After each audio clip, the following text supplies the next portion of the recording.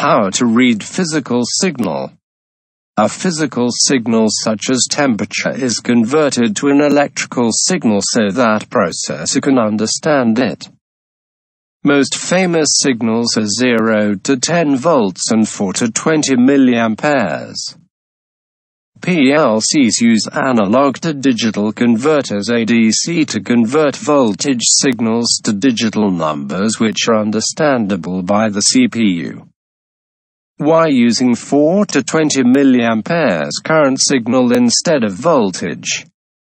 Main reasons are voltage drop. Very long cables have resistance and this causes voltage drop, which will affect the readings. However, currents do not have this issue. 2. Electromagnetic interference. Currents are more robust against noise from electromagnetic interference.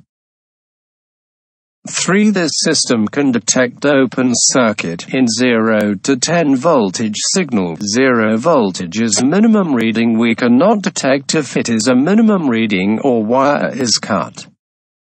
In 4 to 20 milliampere signal, 4 milliampere is minimum reading and 0 milliamperes will be an open circuit because of power loss or wire cut.